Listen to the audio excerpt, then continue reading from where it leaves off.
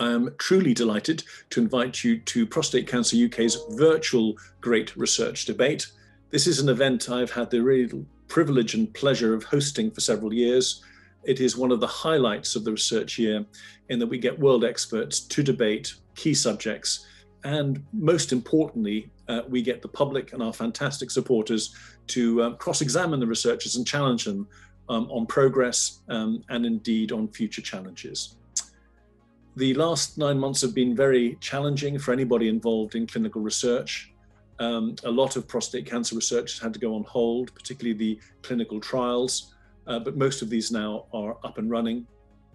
But I think there'll be a lot to learn from the huge advances we've made in terms of speeding up the research process and getting to clinically meaningful goals early.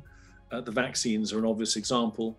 And I think one of the great challenges in the future is going to be how we maximize the number of cures in as short a time as possible. And indeed, that is the theme for the research debate. And the question that we've put to our world experts is, how will we deliver more cures for men with prostate cancer?